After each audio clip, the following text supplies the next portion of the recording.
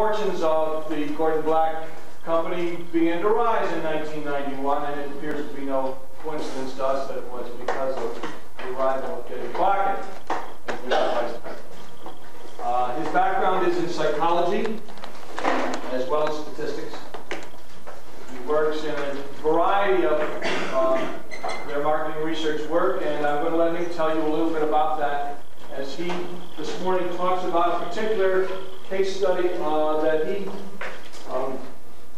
would like to discuss with us so that we can better get a feel for how statistics is used, how it will be used. And so without further ado, I give you one of Rochester's best kept secrets, David Black. I'll be with you in a minute. Technology isn't always faster.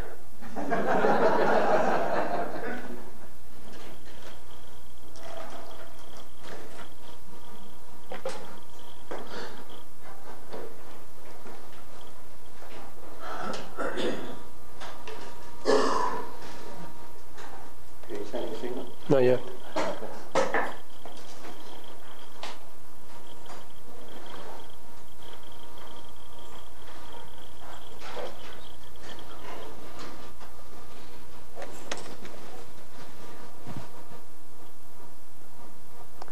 Well, it's working so far. But I was giving a presentation last Friday at a, I think I'll leave it here, at a symposium of people from different companies on customer loyalty, and my computer blanked out halfway through the presentation. So this morning I have my multi-$1,000 technology and my $30 worth of overheads to back up.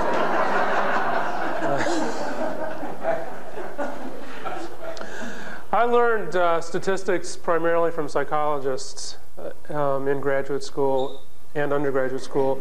And if I looked back 25 years ago and said, what am I going to be doing? I would have said, well, I'm going to be sitting around generating psychological theory and helping graduate students design experiments and things like that. And I do maybe a little bit of that kind of thinking, but I do a lot more of very mundane, practical stuff to answer questions that people pay me to give the answers to.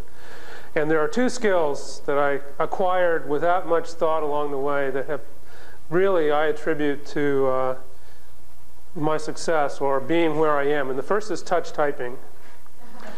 And the second is whatever I learned along the way about statistics that enabled me to learn more whenever I encountered a problem. And I've pretty much learned about 70% of what I know because I had a problem that needed to be solved. I didn't learn it in the classroom. But what I learned in the classroom helped me know where to look.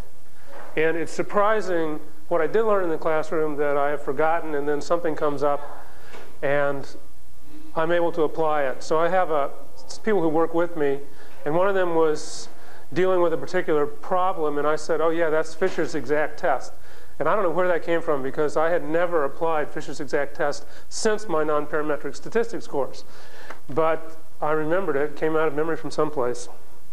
One thing that's different about sort of learning statistics for me in the classroom and actually applying it on the job is that the data sets that you work with in the classroom, the problems and things, you sort of don't worry about where they came from. You know, they have sometimes or randomly generated distributions or distributions that came from other sources, and you just say, here's a set of numbers, go and apply the rules or answer this question with respect to this set of data. Well, getting the data is sometimes 90% of what survey research is about and what the statistics is about, because without understanding how we get the data in the first place, people in my profession can often end up misapplying statistical tools. And statistics for me really is a tool. It's nothing else but a way to help me deliver what I deliver to my clients. It's not an end in itself. Just an overview of my presentation. I'm going to talk primarily about sampling in survey research, issues around how we get the data that we use for our statistical analysis. So what's the basic problem that we face with respect to sampling?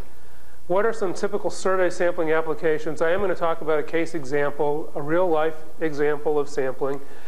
And then a little bit about complex survey samples and weighting, what we do in many of the circumstances we encounter that are not straightforward. So it's easy to talk about random sampling and give examples of drawing random samples, but in the real world, dealing with healthcare data, dealing with public policy data, dealing with market research data, it usually is not so clean.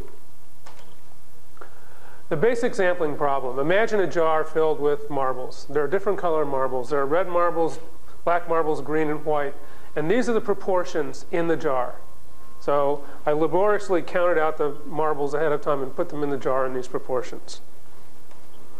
A basic sampling problem for research is how can we estimate or verify the proportions with a sample of marbles rather than counting them all. Now, imagine 100 marbles. Well, it's not that much of a task to dump all the marbles out in some place that they won't roll away and count them. But if we're beginning to talk about Monroe County and who's going to vote for whom for the next county executive election, and there are a few 100,000 voters in Monroe County, then it's a lot more difficult to poll each one of those voters prior to election day and say, who are you most likely to vote for when the election comes around? So sampling becomes a practical issue for almost all of social science research. Occasionally we have clients that have 100 customers, and we'll attempt to contact and get information and data from all of those customers. But in most cases, we're dealing in populations that are in the hundreds of thousands or millions or hundreds of millions if we talk about households across the nation. So the problem that we're trying to address with respect to sampling is how do we take some subset of that population of 100 million households and estimate or verify some distribution of some variable in that population. So the considerations are how big should the sample be and what method should we use to withdraw the marbles in this case. And how big should the sample be has lots and lots of implications for practical social research.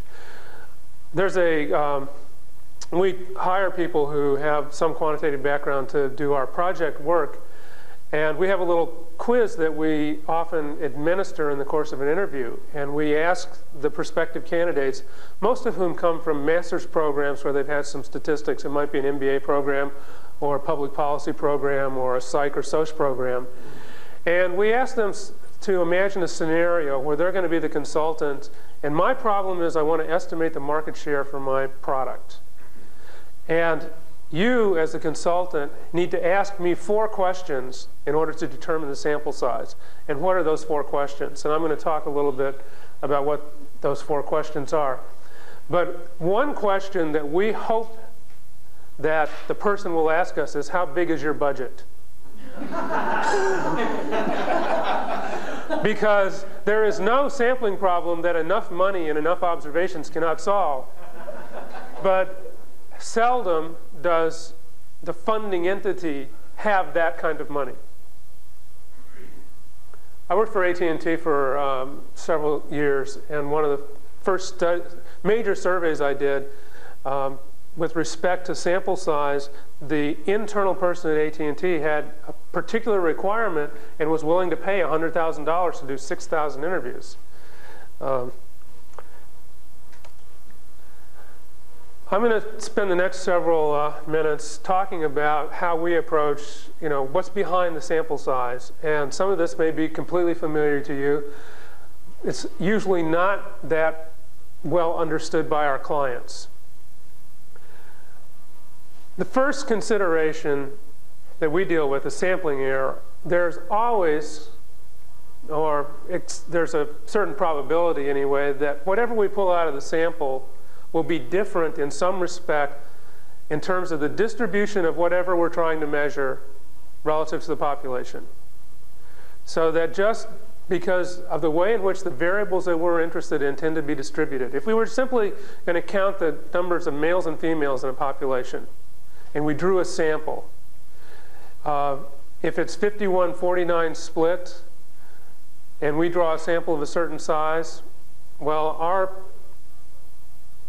proportion in our sample may be exactly that. It may be slightly different than what the exact distribution is, or it may be a little more than slightly different. But almost always the sample, what we measure in the sample, the distribution of the variable in the sample, is going to be somewhat different from the population. And what matters for us is that as the size of the sample increases, both the likelihood of differences and the magnitude should decrease. That's the fundamental principle of sampling for us. So when a client says, how big a sample should we have? We ask, how much is your budget, and our other three questions. And then we come back with a sample that size that sort of optimizes on those dimensions that are important. Let's go back to the jar of marbles for a minute. We take out one marble, a sample of one. We observe its color, record it, and replace the marble. That, because we know there's 4 colors in there, that's not going to be a very good estimate or confirmation of the proportions or anything. So simply put, the sampling problem can be conceived of as how many times will we have to draw out one marble at a time, put it back, before we had some confidence that all of those observations reflected or were close to the actual distribution of the colors of the marbles in the jar. And would it make a difference if we put the marble back and don't mix up the jar? If we do mix up the jar? I mean, those are some considerations that we have to face. If I got these marbles in this jar and I take one out and I put it back, and I reach in to draw another one, is that going to have an impact on my ability to estimate the proportions? I'm asking you. I'll make this interactive now. Definitely. Sure. Okay, yeah, I mean, there's layers and all this kind of stuff. So ideally, we would put the marble back, shake up the jar, and then draw out another one. I had a professor in graduate school whose dissertation research was on the draft lottery, which was not that many years before I entered graduate school. And actually, the first lottery was somewhat biased. And so he was a social psychologist, and his dissertation was on how people perceived this news when they found out that it was somewhat biased, but they didn't mix the numbers up well enough. I heard a presentation at some conference on how many times you have to shuffle a deck of cards to really make it random, and it's sort of like 7 or more times. So we'd have to shake that jar up quite a bit. The mathematical concepts that are related to how we determine the sample, what we do with sampling, are really probability, permutations, and combinations. And in all honesty, I didn't ever think about this very much until as I was putting this, at the time I was putting this talk together, I was also helping my son study for his final in 10th grade math. And this was the last unit. Anyway, if you were to take that approach, a relatively cumbersome approach, particularly given our 100 marbles and 4 colors, you could theoretically come up with all the possible permutations of colors of marbles for samples of different sizes. So what are the permutations for samples of 4? What are the permutations for samples of 5, 6, so on? And you could go through that exercise.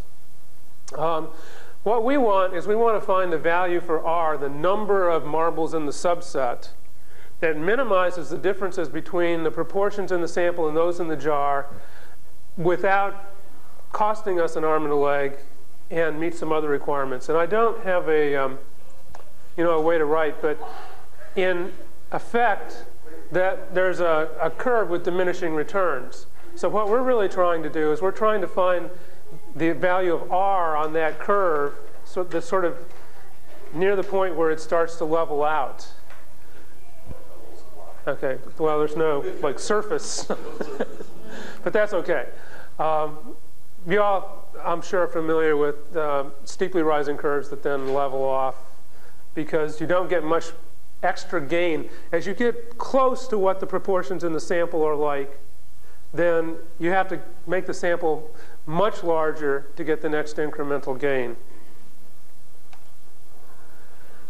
Now, fortunately, sampling theory, we have little formulas, rules that we can use, and in our company, there's for proportions, if we're estimating proportions, we've got a little Excel spreadsheet that has a nice user interface on it that we just plug in a couple of numbers, and we can plug in the sample size and find out the precision. We can plug in the precision and find out the sample size and so on.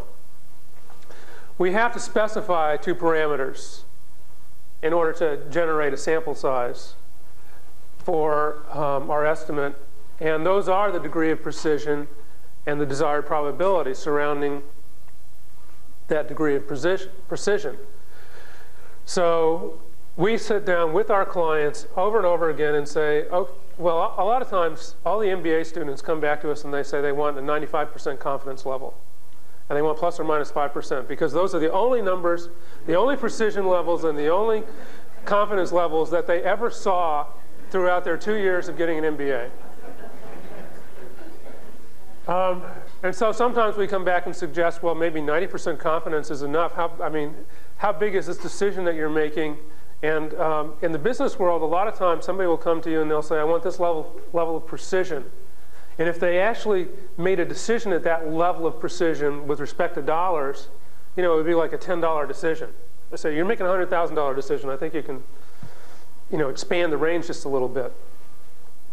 So we have nifty little formulas that we use, and you may be completely familiar with this. So for estimating proportion, if I want to just within one single proportion within a sample, use this. This is in our little Excel spreadsheet, and these are the things we're trying to come back to the client and say, here's the sample size, because that drives the cost. And we say, okay, how much error are you willing to accept? Plus or minus 5%? And that's really the level of precision relative to the value of the decision for the client.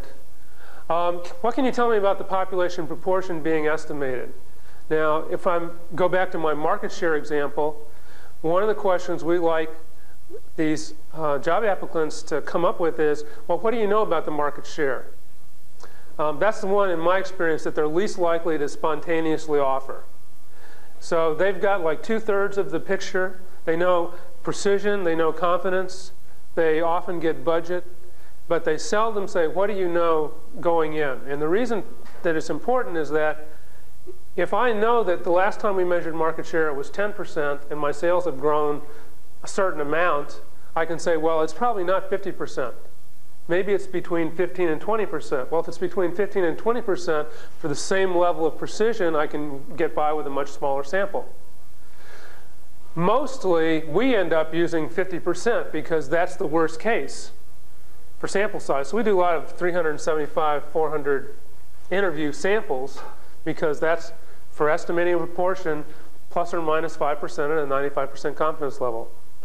Now, I actually have, that I got from a place that I used to work, a little slide rule, that I just line up the numbers. And on the flip side, it gives me, for testing differences in proportions between 2 independent samples. So it's kind of nifty. A little promotional thing that they used to give out to their clients. Just an example. If I wanted this 95% confidence that the interpretation that we give to the clients is that if we drew 20 samples, 19 of those samples, the estimate would fall within plus or minus 4 percentage points. We're going to need 600 interviews, okay? And at $25 an interview, that's going to cost that much for data collection. And then there's the 50x multiple for professional time. So this is the basic thing behind all of this calculation, the assumption that if we drew a lot of identical samples of size R, back to that, picking the permutation size, subset size, that's going to be most likely to minimize the difference. We want to come very close to the actual distribution within the population. And all the statistics we use are based on these sampling distributions, the t-tests and things like that, for these estimates. So if we went back to the jar of marbles, we take 10 marbles at a time. these are the permutations that would be closest. I think there was 32 red marbles, so 3 red marbles, 1 or 2 black marbles, 2 or 3, those sets of permutations would come closest. And the question is, how many samples of 10 would we have to draw in order to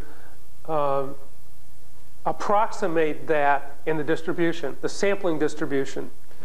How many of you remember the Crust commercials that said 9 out of 10, or not, a certain number of kids had fewer cavities? What Procter & Gamble did was that they did multiple tests of 10 subjects at a time. And finally, they hit upon one where they had a really decent proportion of kids who had fewer cavities. And they reported that. Their sample was really like 1,000 cases, because they did these little replicates of 10, and they should have combined them because it was pretty much all the same thing. But some smart person at Procter & Gamble capitalized on sampling error until they came up with something that they could claim in advertising that Crest, 57% fewer cavities, or whatever the measure was. I was really young when this was on.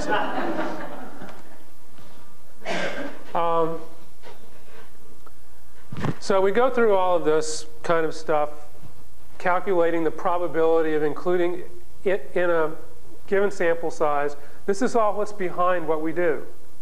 And most people that I work with don't understand how this makes a difference. If I were trying to teach somebody what sampling was about, this is the kind of example I would use. In fact, I have tried to do it with 5th graders, because my kid's 5th grade teacher likes to take them around to interesting places, and they came to Gordon Black. And we demonstrated how we interview, and I did a little demonstration on sampling, and I used this cereal called triples, and I said, okay, we're going to estimate how many rice, how many wheat, how many corn in triples, and gave them all little cups of triples, and they had to count them, and we did some things with them. But the idea that each little cup has a different set and some things like that, and then they got to eat the triples, so they were happy. That was my wife's idea, food. Whatever you do with the demonstration, give them something they can eat. I've done all this exercise, and it took me all of about 2 minutes in my little Excel spreadsheet or with my little slide rule. And I've come back to the client and said, here's how many interviews we should conduct for you to meet your requirements. Now I have to somehow get those people. We're almost always dealing with people, once in a while with events. All of this theory is based on the assumption that we drew this sample randomly from the population. And in survey research, there are lots of different techniques, little practical techniques for getting a random sample. And in fact, they almost always are never a completely random sample. And one reason for that is that not everybody is willing to participate. So how many of you have been surveyed by telephone in the last month, received a call that was a telephone survey? How many of you participated in that survey? So we have relatively high non-response. The computerized ones, where please hold for a survey question, a lot of people hang up on. Mail surveys, where if we had a list of names and addresses and we mailed them out, you can get anywhere from like 5 to 30% response rate, which means that 95 down to 70% did not respond. And that your identification of those individuals may have been random, but your sample is no longer necessarily a random sample of those individuals. So sometimes people ignore that and apply the statistics anyway. But those statistics are based, for the most part, on a theory of random sampling. And when we dial telephone numbers, quite often we generate those numbers through a random process. And the way that works is there are companies who actually do this and provide us with sets that we work off of. but they have worked with the telephone companies to understand what are the working blocks of numbers. So that would be like 272, 8000, 272, 9000 through 9999, and so on. And then they have algorithms which generate the last 3 digits within those and randomly, and sometimes they use auto dialers to test and eliminate non-working numbers. So there's an industry, and there are 4 or 5 companies that exist entirely on generating telephone samples, numbers for us to call. There are lots of variations to simple proportional sampling. Seldom in marketing research do we go out and do a random sample of households. Where that often happens is in opinion polling, and Gordon Black Corporation used to do a lot of editorial polling for USA Today. When USA Today started, because the Gannett Corporation is headquartered in Rochester, and they were kind of launching USA Today out of Rochester, they had a relationship with Gordon Black to do surveys. So we do surveys about late breaking news. If some event happened in the news, we would conduct a survey in the afternoon and deliver the results by 9:30 in the evening, and USA Today would have the opinions of the public in the paper the next morning. So the Gulf War would be an example where we initiate this activity and USA Today calls us and says, okay, we want a poll to see how many Americans are in favor of this. Well, we would do a simple random sample of households. We would ask to speak to an adult. And that's as close as most marketing research comes to true proportional sampling. Much more often, there are various groups of people that we're interested in, like people who buy ready-to-drink fruit juices. And we might want people who buy subsets of people who buy concentrates versus jarred juices. So, cranberry juice in a jar versus frozen orange juice in the concentrate. And so we may have non-proportional sampling. We may have stratified sampling. We may have cluster sampling, where we've got lots of different units of things like, say, departments in companies. We do major surveys for businesses, and we're looking for decision makers, but the decision makers are in different departments. So we randomly sample departments and then find individuals within the departments. But often, those proportions in the sample then don't represent the proportions in the real world. And we typically know something about those proportions ahead of time. These are the applications that we use often in survey research where sampling is important. We want to estimate a proportion. We want to compare proportions from 2 groups, either in time, what was it last year, what is it now? Or this group of customers versus our competitors' customers. We also do a lot where we estimate means or we compare means between 2 or more groups. So those are typical problems. A case example. I had a client who wanted to determine the extent to which its customers were aware of a change in the name of the company following a merger. There's a company, it's now called Paramount Parks. It was called King's Entertainment. They own 5 theme parks around the country. Paramount Motion Pictures bought King's Entertainment and changed the names of the parks. So the parks, I don't know, you may be familiar with some of them. There's a park named Carowinds in Charlotte, North Carolina, Kings Island in Cincinnati, Kings Dominion in Virginia, Great America in San Jose or Santa Clara, California, and one in Canada. And they all became Paramount's Carowinds, Paramount's Kings Island, so on. And they launched an advertising campaign. So they came to us, we were doing some other work for them in the first place, and said, we want to understand how this is impacting perceptions in the marketplace, how this changed, how many people are aware of it. Do they think we're the same park, or do they think we're different? We did 3 waves. So we did a wave before the advertising started, we did a wave immediately after the advertising ran, and then we did a wave sort of towards the end of the park season. So we've got, say, March or January, May, and September. as waves in the survey. So one thing that we're going to do is we're going to compare wave 1 to wave 2 to wave 3. We've got 3 independent samples.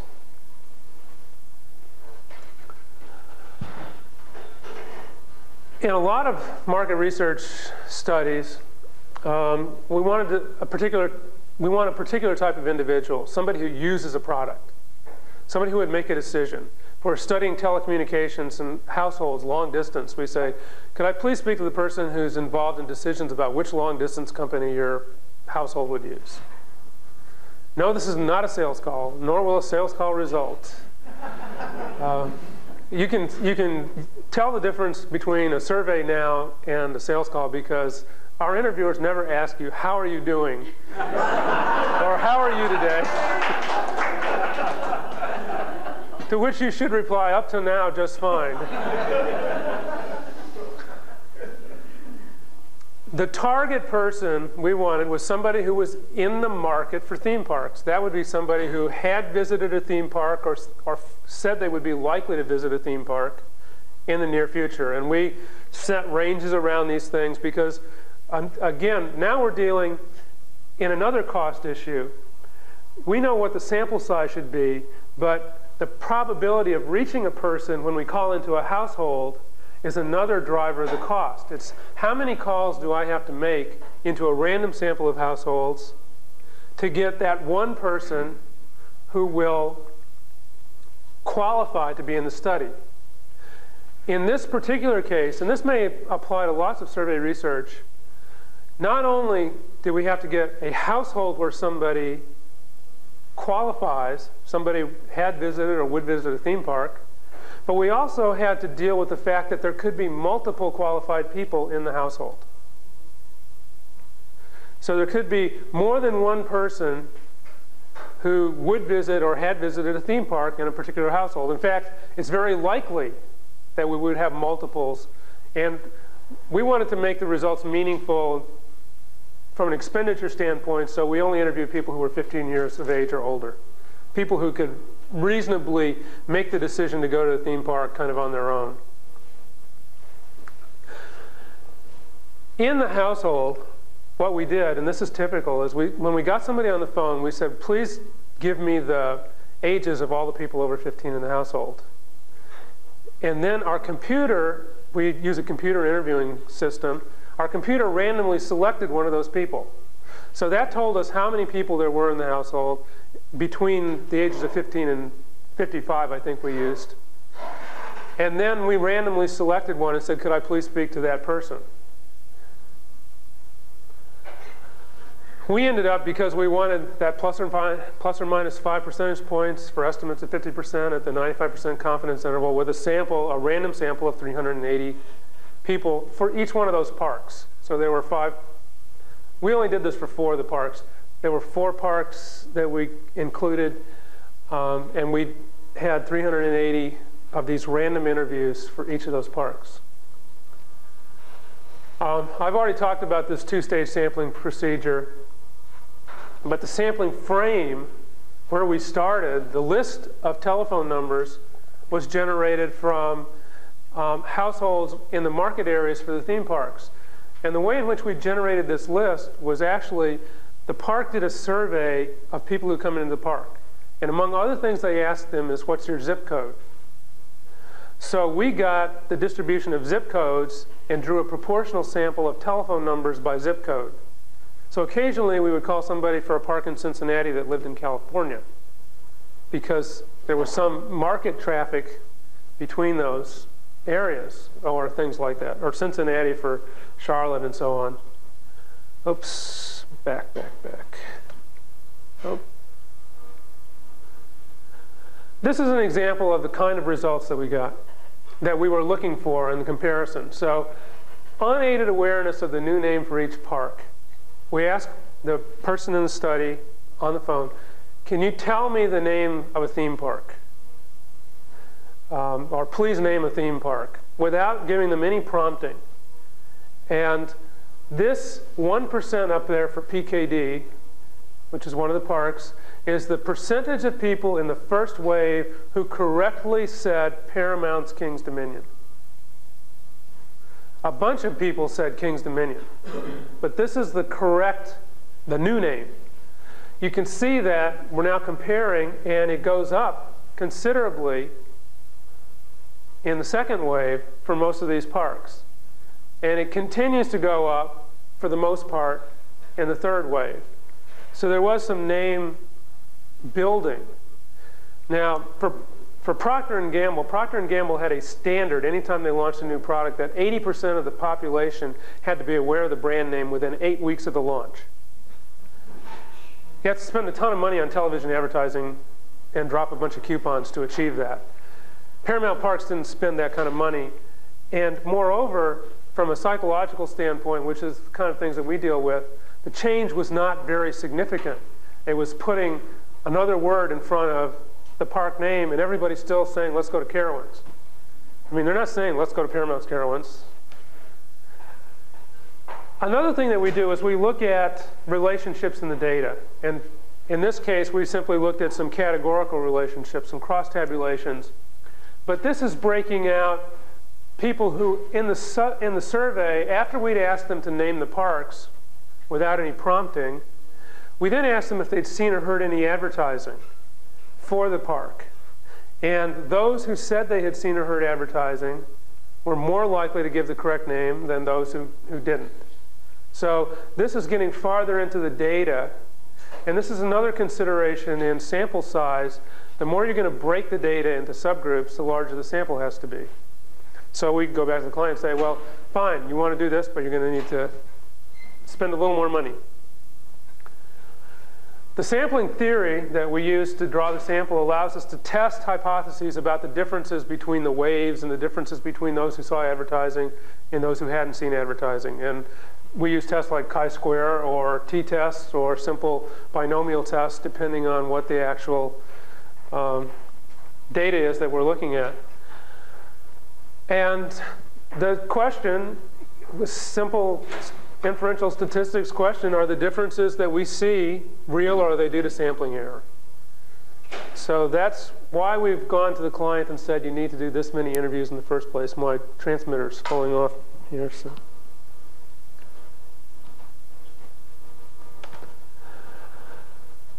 There was a little twist in this study, and I'm going to describe that in a minute.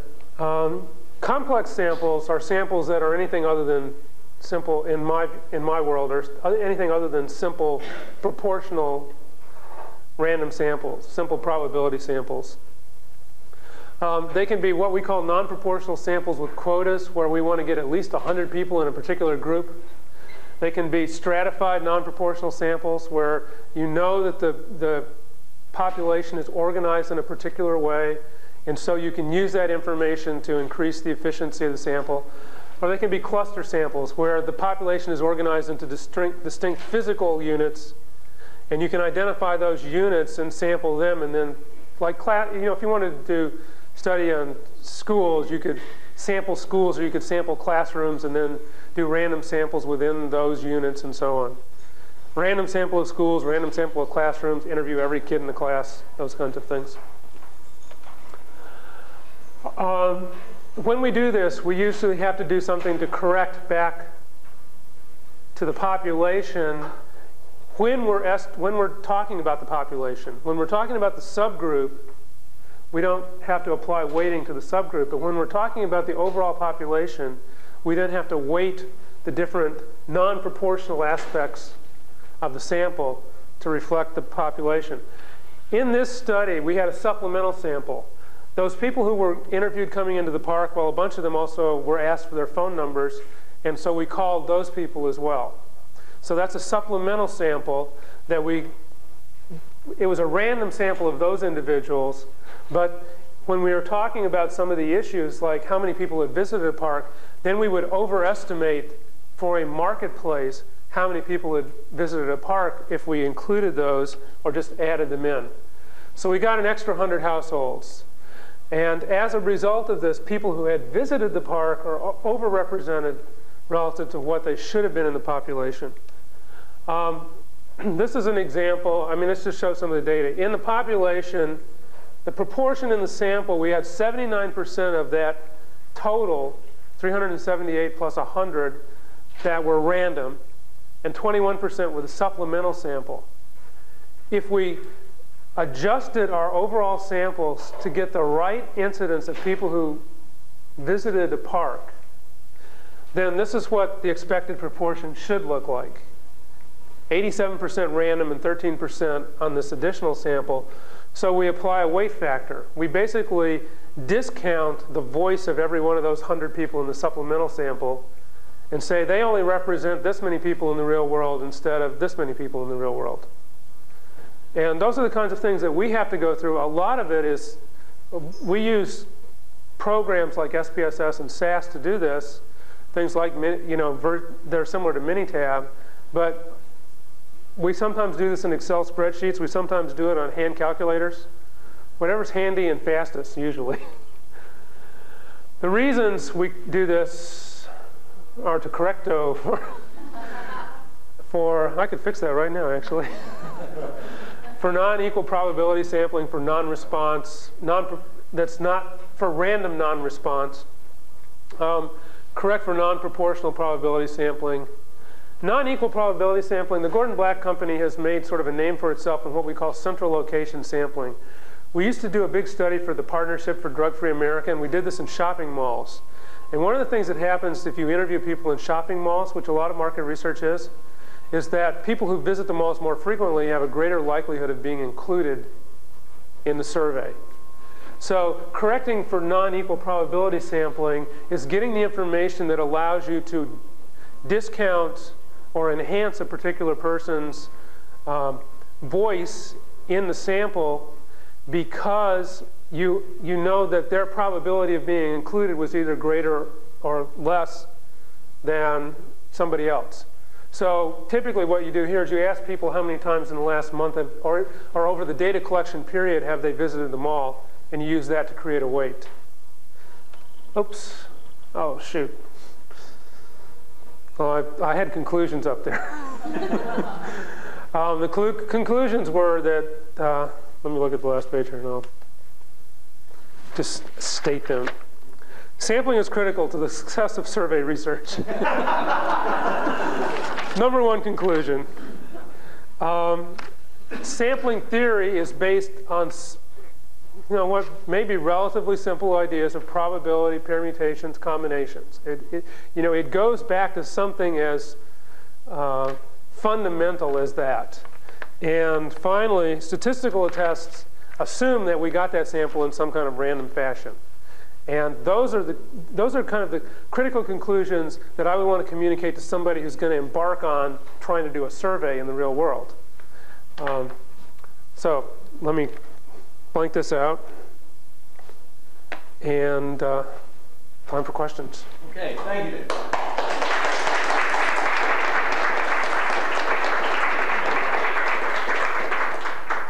We have time for a few questions. That simple formula for sample size is one that I know occurs back one class. Let me just ask, I was hoping you'd put down how many you had to make to get the 378. Do you remember that? Well, the incidence in that particular study of qualified people was 55%.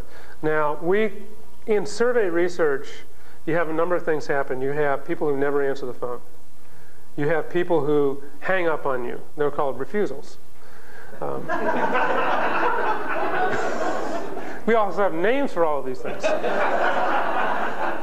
of the best that I encountered was respondent no longer available permanently. It was RN lap or something, and as in deceased, which works when you have a list and you're trying to get a particular individual. And sometimes, those are things that happen. You don't think about them in a statistics class or a research methods class, that you could be calling up to ask for a particular person who's listed as a telephone subscriber, and that person has died. And it does happen. Today? Yes. Or last week. And so your interviewer better be able to say, oh, I'm really sorry to hear that. Thank you. Goodbye. So we had to get that 378, we had to talk to about a little over 600 households, but we had to call maybe, we had to dial maybe 2,000 different numbers. I was going to guess 5 times as many. Yeah, when we order numbers, or we ask clients who are going to give us lists, we usually use a 4 or 5 to 1 ratio for telephone numbers. Yeah. How would you correct for these non-responders? For people who just don't like answering the surveys, how do you correct for that when you do your analysis for the company? Can you say like 1% of people who answer the phone or who are willing to participate in these surveys recognize your name, or you can't really say 1% of all people? There are a number of ways, a number of strategies that are used with, I don't want to say with varying degrees of success, but with varying effort. So one thing that you can do is that we keep track of the disposition of every number. So we know how many are non-working numbers and things like that. So we can say what proportion of the response, non-response is random non-response or sort of not likely to introduce a bias. So if the phone's disconnected and things like that. And then there are things that, like we keep track of the people who are not qualified that we talk to. And in the refusals, we can do things like we can look at it by region of the country. We can sometimes, when we do election surveys, what we do is we attempt to do refusal conversions. And the reason for that is that when you're doing pre-election polling, the people who refuse to participate initially are not necessarily a random set of the population. And so we give those numbers to a more skilled interviewer and call them back and attempt to convert them to a complete. And you can convert a certain number of those. It's also possible to do non-response surveys. So, for example, if you did a mail survey, a typical approach is to then you mail out to 10,000 people and you get 2,000 surveys back. Then you do a survey of 200 of the 8,000, a telephone survey of 200 of the 8,000 who didn't respond, and you collect information that's critical to matching to just seeing if they're different or not from the people who returned. Now, in some cases, you get very different kinds of answers from mail and from telephone. When you do customer satisfaction surveys, which is a lot of our work, in mail surveys, you tend to get lower satisfaction ratings than in telephone surveys. And one reason for that is that people who are motivated enough to return the survey in a mail, if it comes in the mail, usually are more likely to have something they want to complain about. So there are a number of strategies that are employed. Some of them are more or less effective. And there are some different techniques done with things like jackknifing and bootstrapping and replicate samples and a lot of, it depends on really how much time and money and how much you want to play around what you can try to do. But at a fundamental level, the best thing is to try and understand what's behind the non-response and make estimates. I often say to a client, okay, we made this estimate based on 50% of your customer, 50% of the people we wanted to talk to. How far off could we be? If everybody who didn't answer the survey responded in this way, at the extremes of a measure, for example. So let's say I'm asking people, would they buy a particular product? And only 50% of the starting sample actually completes the survey. So I put limits around it. I say, what if everybody who did not answer the survey said they would not buy the product? What does that mean for the demand? So those are some estimation approaches that they're pragmatic. And we tend to be a little creative about trying to deal with non-response whenever we can. But it's a major problem. Another question? Angel? Do you collect the questions yourselves, or does the client participate when I put the questions, or do you run the questions by? Because if you're doing a survey, the questions can be stacked a certain way. Do you try to stack it a certain way on purpose, or not, or? True confessions is after asking. Yeah, well, yesterday in our office, I just did we do these brown bag lunches where they're training sessions, and I did one on questionnaire design.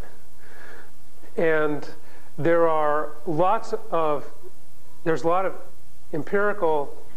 a number of empirical studies on the consequences of putting general questions after specific questions or vice versa, on wording changes.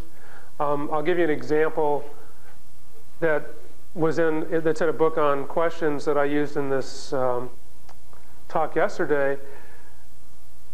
Two groups of people were shown movies, the same movies of car crashes, car accidents, the kind of things you'd see in driver's education to make you understand how serious driving is. And then they were given a survey, and they were asked how fast were the cars going at the time of the crash. But one group received a question that said, how fast were the cars going when they contacted each other? The other group was asked, how fast were the cars going when they smashed into each other? And the mean speed for the contacted group was about 32 miles an hour, and it was